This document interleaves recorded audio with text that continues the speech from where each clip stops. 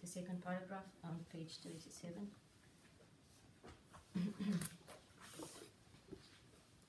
If you are resolute in your intention and are more sincere, you will grow to be more pure-hearted than ancients and surpass even the elders in attentiveness.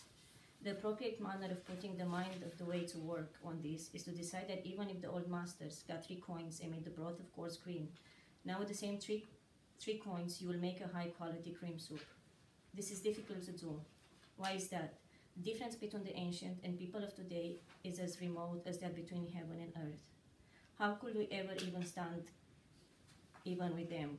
However, when we attentively undertake this job, we can definitely surpass the old masters. This principle is a certainty that you still do not yet clearly understand, only because your thinking scatters like wild birds and your emotions scamper around like monkeys in the forest. If those monkeys and birds once took the backward step to inner illumination, naturally you will become integrated. This is a means whereby, although you are turned around by things, you can also turn things around. Being harmonious and pure like this, do not lose either the eye of oneness or the eye that discerns differences.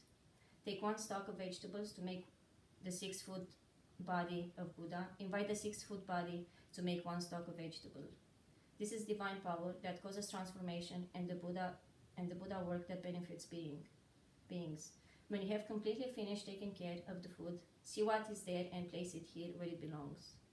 When the drums beats at the bell or the bell rings, follow the answer line and join the Dhamma meeting. Do not miss even 1 morning or evening of meeting. Shugar-san, can you read the Japanese version? Thank you.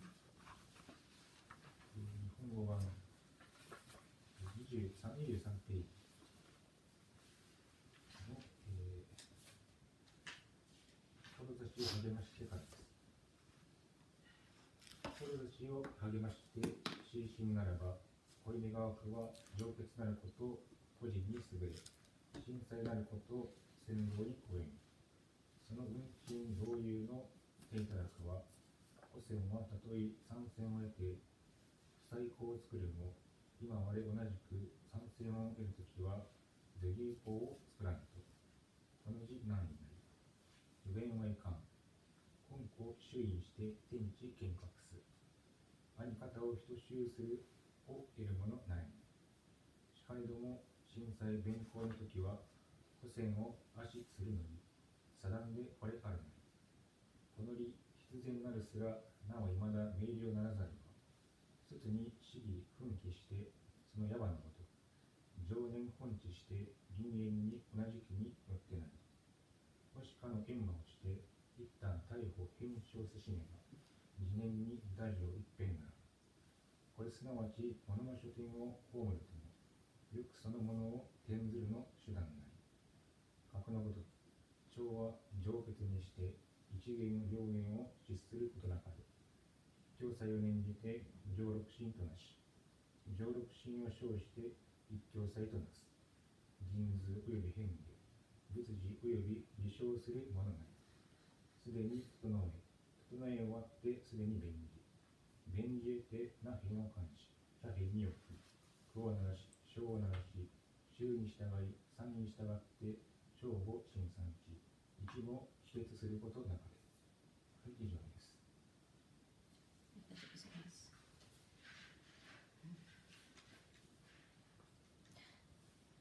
I think the first sentence is most important to me, and I try to understand what it means by saying that I need to be resolute and sincere in my intention to understand the teachings and also my practice. I don't think I found to give an example from my own life being fully sincere in my actions, because I feel like my actions are always in accordance with what will have a positive outcome to benefit my own life. I found a really nice story about, I think it's from the Chinese dynasty or something like that, about a boy called Tang Shan.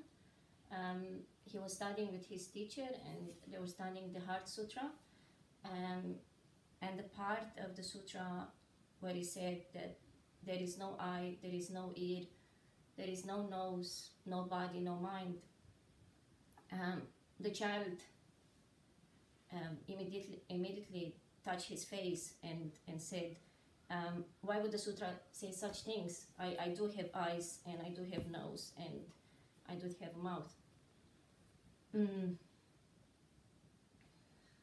I think that is the best example I could come with when it comes to sincerity, and what I have maybe to opt towards in my practice.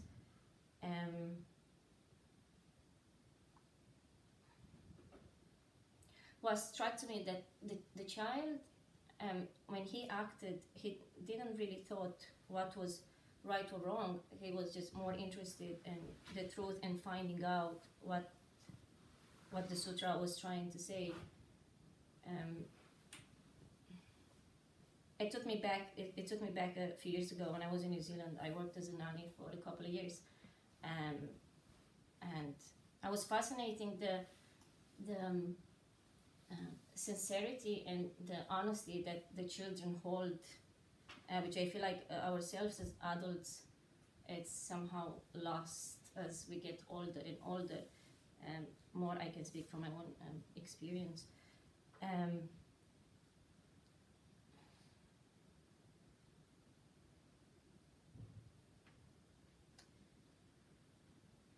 It's usually if I was asking, one of them was a 1-year-old and the other child was 3 years old, and if I was asking them questions, mostly were in yes or no, or this is pretty, or this is ugly, which I think the difference with us when we explain something, instead of being quite firm about our action or decision, we always try to find a way out of it instead of acting with sincerity and honesty.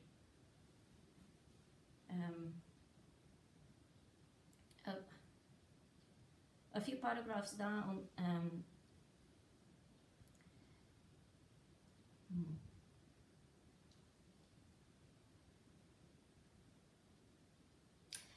it says, this principle is a certainty that you still do not yet clearly understand, only because your thinking scatters like wild birds and your emotions scamper around like monkeys in the forest. I think the best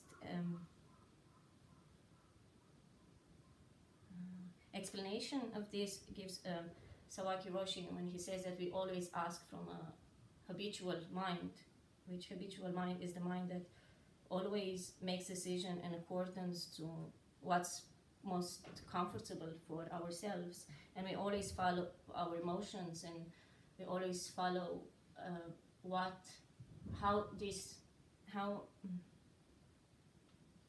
this incident right here is going to benefit me.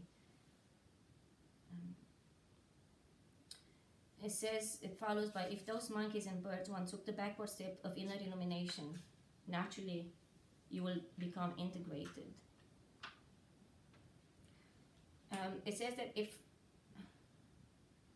if we'll reflect in our actions, and if we are sincere, we can change, and we will be able to understand the teachings of the old masters and what they are trying to say, instead of following the same pattern and always thinking of what's best to me, what can I do to benefit myself.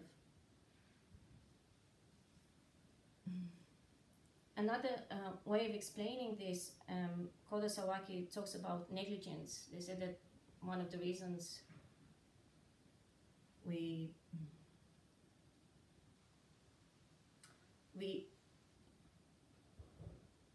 act out of habit is because we're negligent in our actions. I can see myself doing that in all of my actions, more or less. I think the most obvious one was when making the fire. I was thinking more of how can I make this quickly and fast, so at the end I will have the fire ready quicker so I can take care of other things, or I can do this, and if it's done, it's done. It doesn't matter how it's done, as long as I don't get in trouble at the end of the day.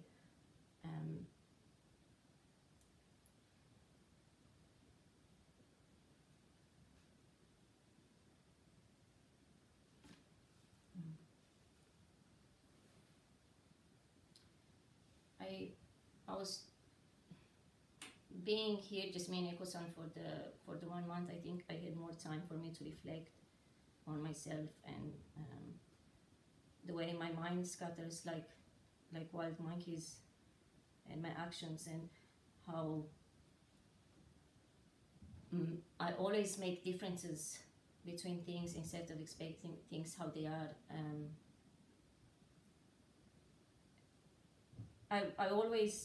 I had for the last couple of weeks we had to cook with pumpkins quite a bit, and I always differentiated between the spaghetti pumpkin and the red pumpkin. I was always praising the red pumpkin because it was so much better, it was sweeter, it was easier to cook, I can make so many dishes, I can make cake with it. And while I was neglecting the other pumpkin, I was refusing to cook it, or if I was cooking it, I was, oh, this pumpkin, it's not so great, you can make only this dish with it, and it doesn't taste very good. And the whole time I was there, and instead of actually trying my best to see what this pumpkin has to offer beyond my own understanding of it, I chose to use the same mind state over and over again, judging the pumpkin and differentiated one pumpkin from another, which made me think of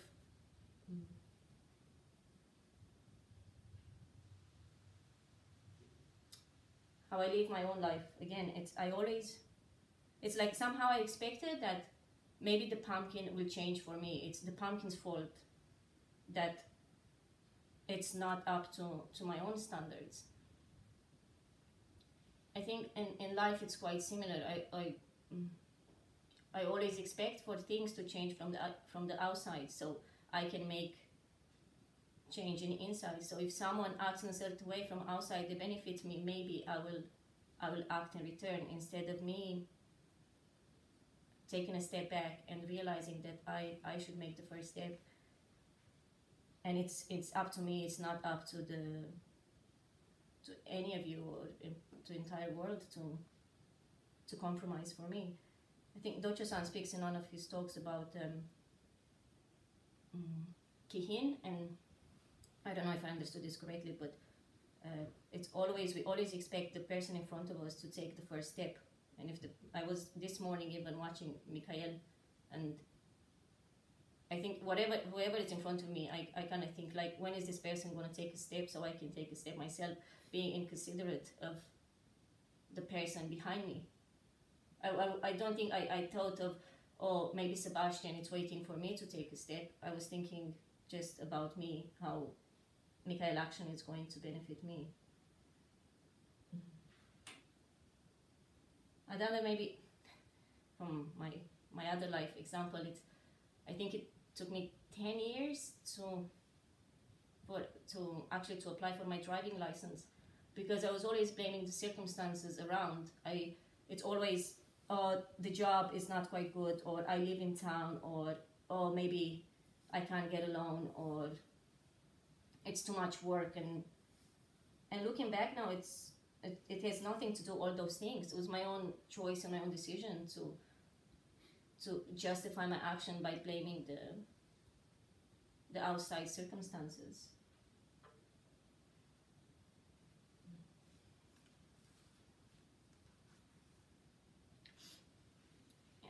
Just the day before the guys came back, the day before, me and Echo, we had breakfast, and she made this beautiful jam from the yuzu. We had a few yuzus, and I think she saved it so we can share it together. And we were in the kitchen and we're making breakfast, and I grabbed the bread, and then I grabbed the jam to bring it inside, but the lid was open, so when I took the jam, it fell on the ground and it broke. And yeah, it was my mistake, and I was sorry, and I said I'm sorry for what happened, but and she understood, of course, but then we talked, and she said, you know what, part of the practice is saying sorry once is enough. You don't have to say sorry over and over and over again, because I think she said in the Western world, it's something, you justify your actions, and the more you say sorry, the more you make it feel like it's okay. And it's true. When you, this way, whatever you do, and then you say sorry, it kind of makes it all right, which you should, because the next time, you know it's a way out. The next time you're going to do the same thing, and you're going to say, I'm sorry, and it's going to be okay. An interesting statement or comment someone made, I'm not quite sure, about Western thought that it's based on development, and it's something that happens in the future, and comparison to Buddhism, which Zen Buddhism, it's here and now. I can say how that incident and how can me saying sorry can lead to, oh sure, next time I'll try better, things will get better in the future, which that it's, of course what is done is done, but Eko-san said, now this happened, just it's better if it's not happening, and you should try not to happen in the future, because by continuing apologizing, it's not really gonna change anything, which is probably what Sawaki Roshi said by having acting from a habit.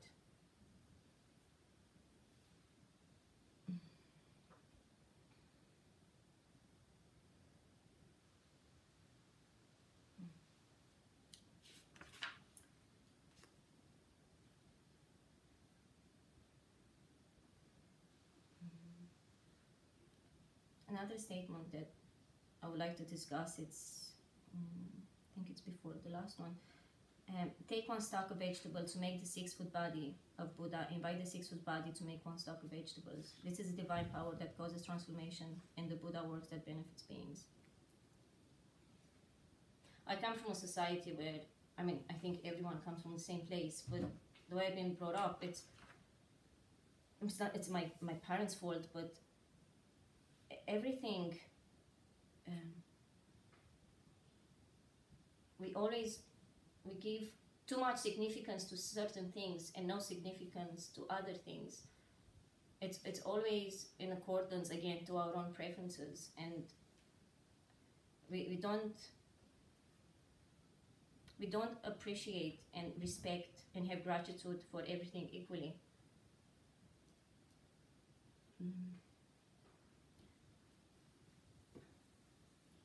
When I was in my Tenzo training, one morning I started making the fire, and I had no paper, and I couldn't start the fire. I wasn't very good at it anyway, but I had only wood, and there was no paper in the kitchen, and I was running out of time. And looking through things, I finally found this like piece of a corner, like half a page of paper, which I will never look twice at it. It wouldn't matter. But when I found it, I felt so happy. And with that piece of paper, I started the fire, which I was able to cook the food and to offer food to everyone, and so we can work. And that kind of brought clarity to the meaning of things, and how things that we think they're not important because we don't need it at the time, it has its place, and it should not be unappreciated. Maybe with cooking as well, I think when you cook, and how different ingredients or how different spices can make such a huge difference in the food, especially with salt. You think that, oh, this pinch of salt, it's so insignificant, but actually when you add it to the food, it can turn the food and being so delicious.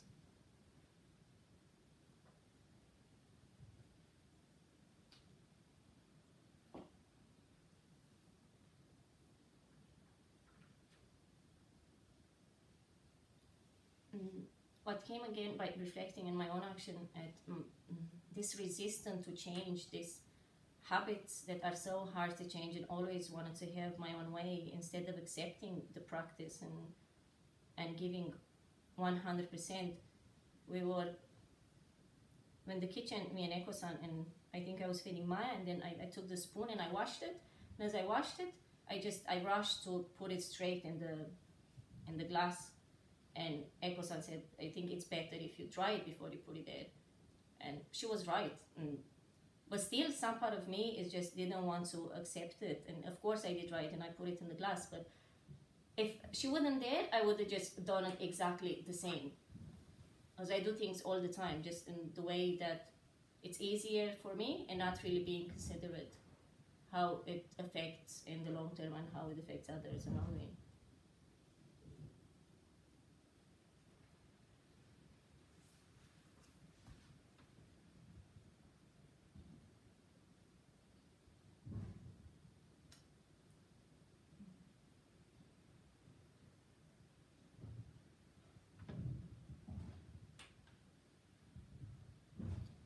Actually, trying to find the balance in life as well, because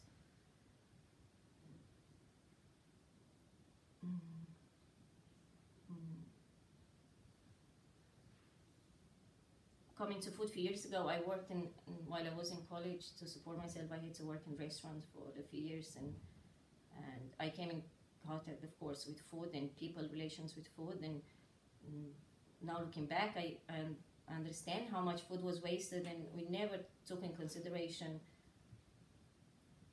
the waste, or that what is done, it's so inconsiderate. And I didn't care, I just cared for me to pay my college fees. The people that are working, they all have their own personal agenda. And even if I think everyone understanding was, or excuse was, sure, it's nothing, it's wasted, everything will go where it came from. And I think that's one extreme of it. And I think, yeah, thinking like this, we can justify absolutely everything. But last year, working in a nursing home, we had everyone would be in their 90s, and they in Ireland in I think 1912, 1920, I don't want to say the wrong age, was the starvation period, which was no food. People were dying because there was no food to eat. And now I can see in the nursing home, people were, even they had everything they needed, but they were stashing little pieces of bread and the napkins and take them with the room just in case there will be no food the next day. But with that as well, we'll find bread from 6 months before, or 1 year, cookies from 1 year before stashed under the bed or in the drawers. So I don't think that's good either. And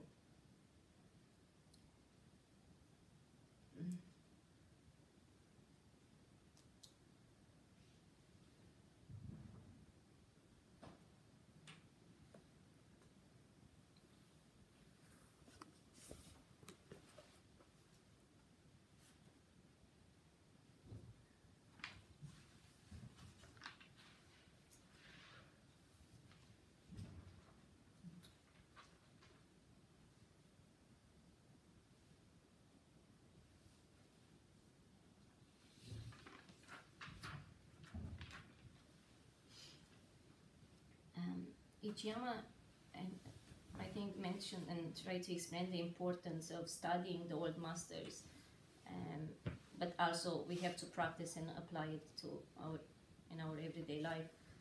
It always, with judgmental mind, I'm trying to justify and say, what is the point to study this? The teaching so much. I can just do what I do, and it's not necessary for me to study, but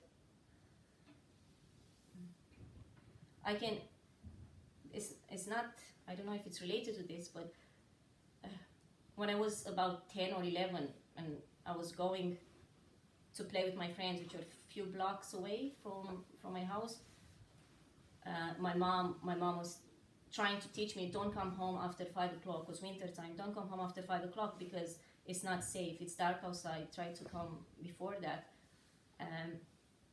And that's something she was trying to teach me because she was older than me and she knew better. And that incident.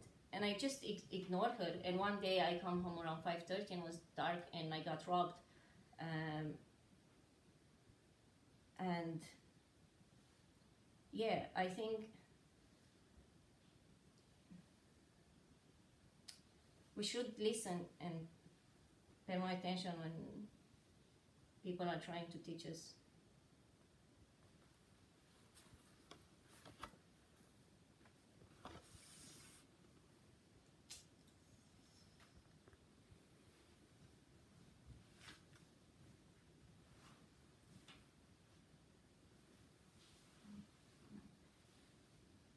Any questions?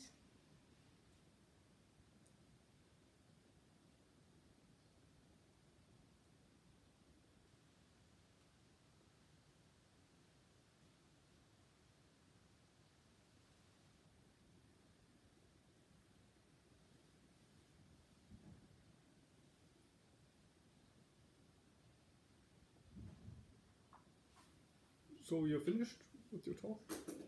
Yes, if anyone has question, it would be great. So I find it a bit difficult. So I don't know if there's a minimum amount of time you're supposed to talk. In my mind, it's not a problem if people talk only for 30 minutes, but they come to get to the point, and ideally it's something that even it's only 30 minutes, but people still remember it 1 year later, it sticks in their mind. Better than people talk for 2 hours, but everybody's just bored. So it's not so much about how much you talk, but one thing is you have to kind of walk a line between the text that you're reading and that you're responsible for on that day, and talking about your own experience. So the idea of this study period in winter is not that we want to talk about the words of Dogen. On the other hand, what I feel right now in today's talk and also previous talks, that I sometimes wonder, well, what does that have to do with Dogen's text? You're talking about your own personal experience, which is good, but why don't you connect them to the text stronger? So you don't have to kind of go over each sentence over and over. Some of them might be more interesting for you than other sentences. But, I mean, there's a lot in here that you didn't even mention. I mean, you read it in the beginning, of course, but for me personally, for example, what I like especially in today's part is this. Although you are turned around by things, you can also turn things around. That's the second line on page 38. And then later there's this cryptic one.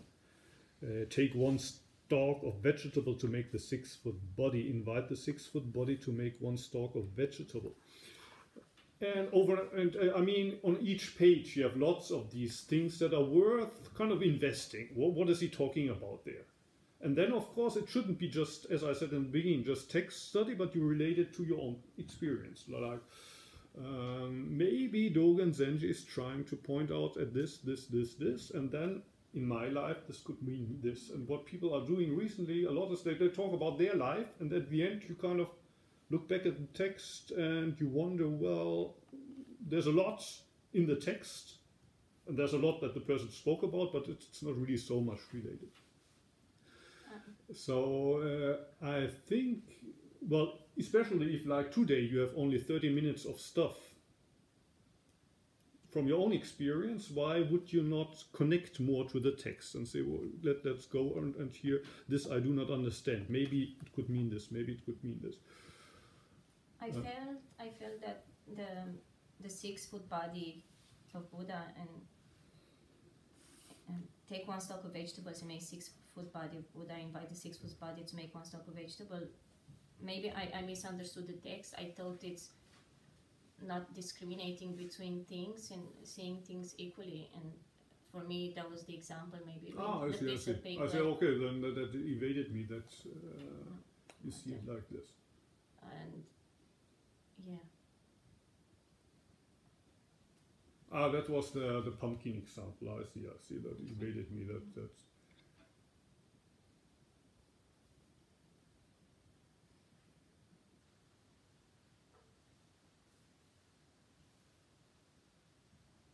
so maybe it's just that I'm not attentive enough. But not only today, but also the last couple of times. Often it would be more helpful for me if you kind of go a little bit, actually once more over the text. Say, well, this is the sentence by Dogen. Maybe it could mean this. And in my life, it would mean this.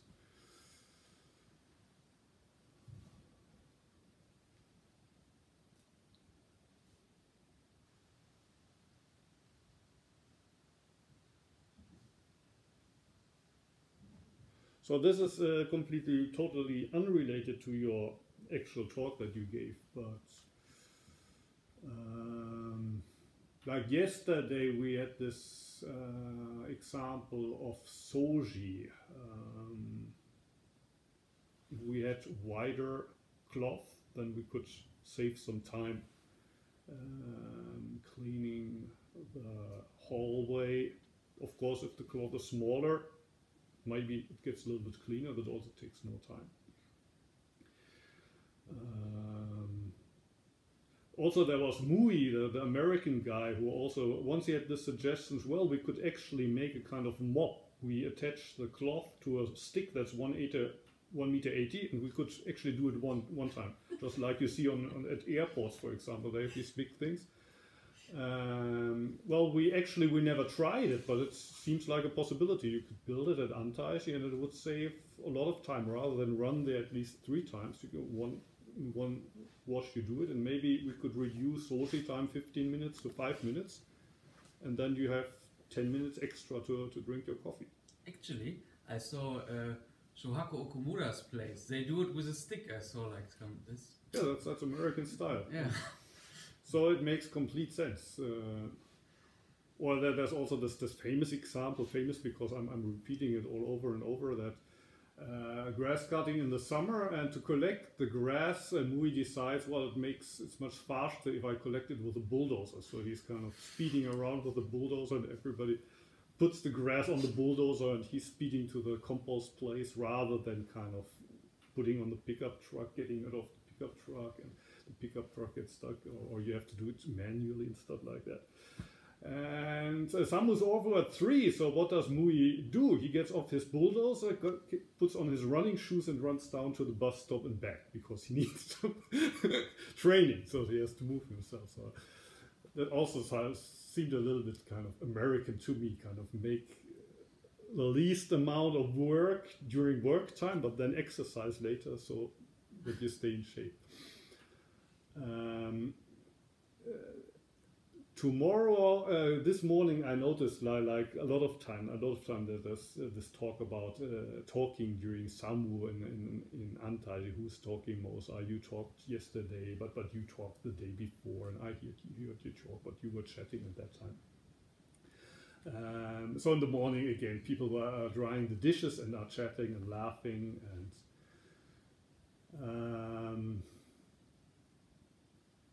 why not, you could ask. Why not have a good time during Samu? Why not have a good time when you dry the dishes? There's really nothing wrong with sharing a laugh, and we don't always have to have these kind of Sawaki Roshi faces with a bent down mouth and always have this grim face. Life is suffering. So why not talk when there's the time for it? So that, in my mind, that relates a little bit to the soji topic, because what I think I told it to Mui, but kind of from our Western perspective, the Japanese seem to be a little bit obsessed with soji. Like as Sebastian said yesterday, I never really saw the hallway really dirty. It's never really dirty, and still we clean it every day. Well, you could say because we clean it every day, it's never dirty. But still, in Germany, maybe you would clean in the winter the hallway once a week. every Friday or so, because I mean it doesn't really get dirty, especially during the winter. We don't really have to do it every day. Still, we do it every day. And we do it in a way that could be more efficient, like we use the mop. We could use a broom that's 1.80 wide, and then we use the mop, and you go there twice, and the whole way is nice. Why don't we do it like that?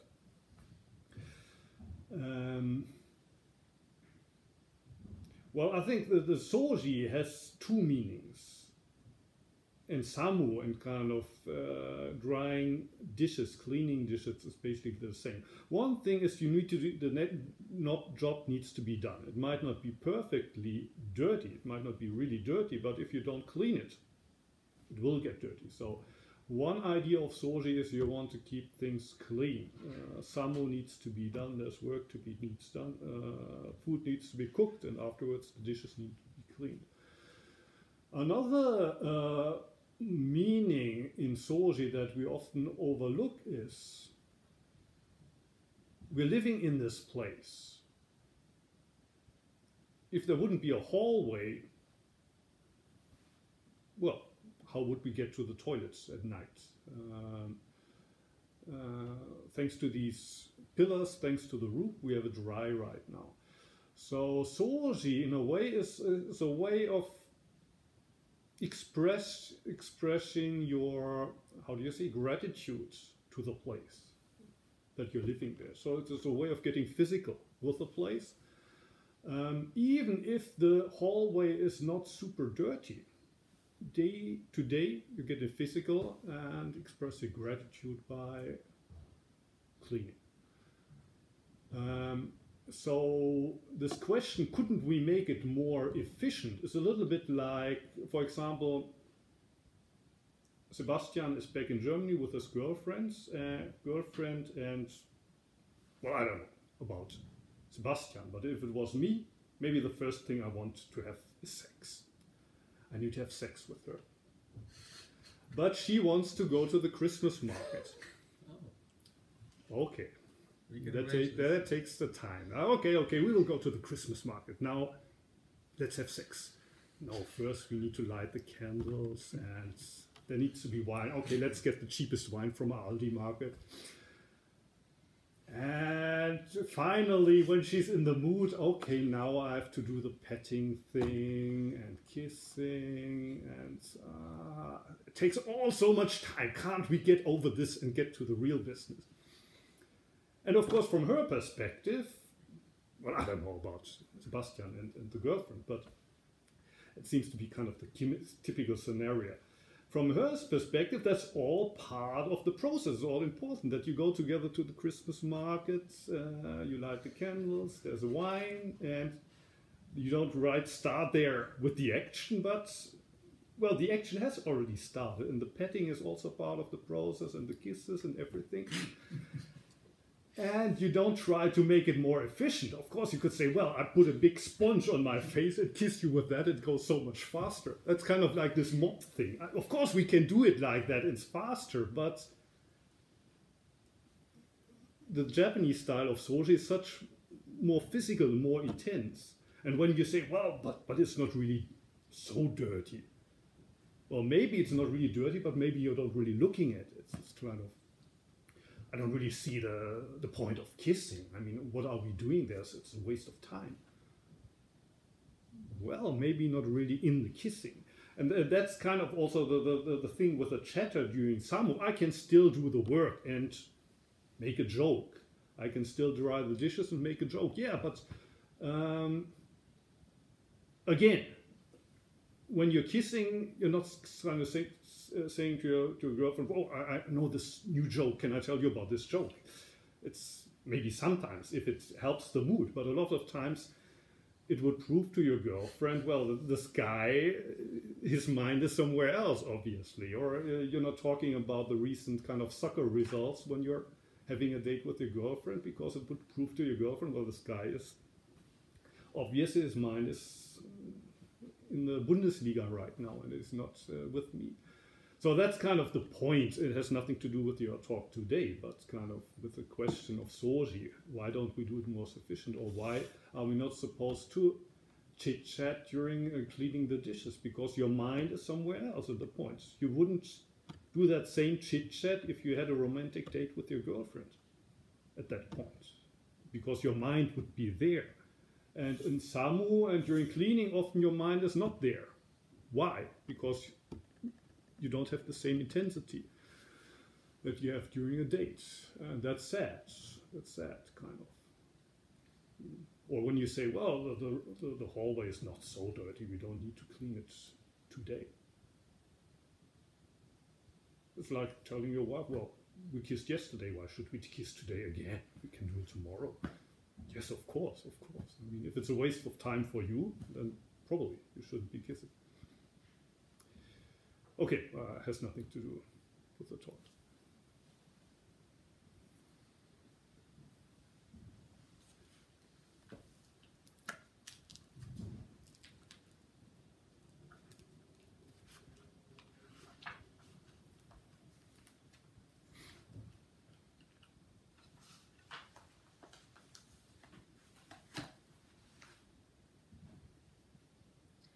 Sao